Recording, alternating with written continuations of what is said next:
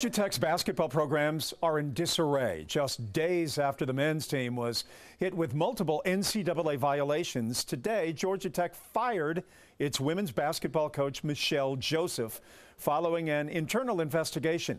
We obtained a copy through an open records request. In it claims that Joseph was mentally and verbally abusive toward her team. It pained me to read what they had to say about the program. Athletic Director Todd Stansbury on a conference call saying he was hurt after reading the investigation that included reports from 40 different people. Every current student athlete alleged emotional and mental mistreatment by Joseph. Words like toxic, suffocating, and hostile were used to describe the environment she created and described her conduct as bullying. Joseph allegedly would get in players' faces and call them offensive names. Players felt too intimidated to bring up the issues.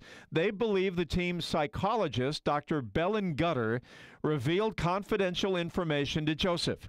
Joseph's supporters say she is an intense coach, doing what coaches do. We need focus and concentration. Nobody plays afraid. Joseph's lawyer, Lisa Banks, alleges Tech created an unlawful campaign against her. They claim Tech manufactured the allegations because of her efforts for gender equality at Georgia Tech. But the investigation added that players' comments could lead to potential NCAA violations. The men's program is facing serious violations of its own.